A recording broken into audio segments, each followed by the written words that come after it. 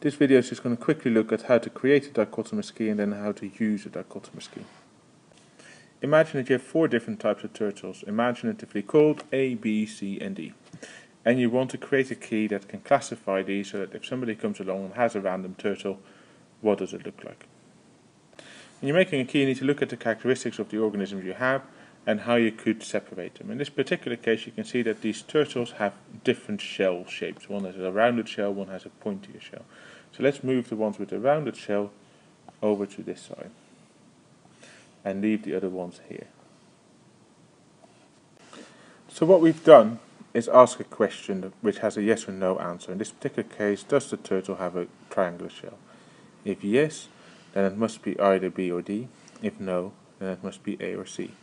Now we need to think about how to separate these out into different groups again. Now you can see that some of them have a pattern on their shells and some of them don't. In this particular case, you can ask the same question twice.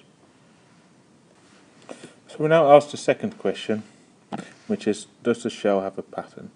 Now, obviously, in this particular case, you can ask the same question twice, but you might need different questions for either side of the tree as you're coming along. If it's yes for both questions, then it's going to be B, this one here. If it's yes, then no, it's D. If it's no, then yes, it's A. If it's no, then no, it's C.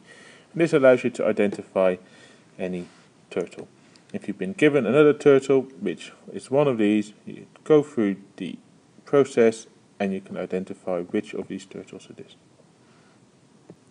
And that's all there's really to making dichotomous keys or using dichotomous keys as well.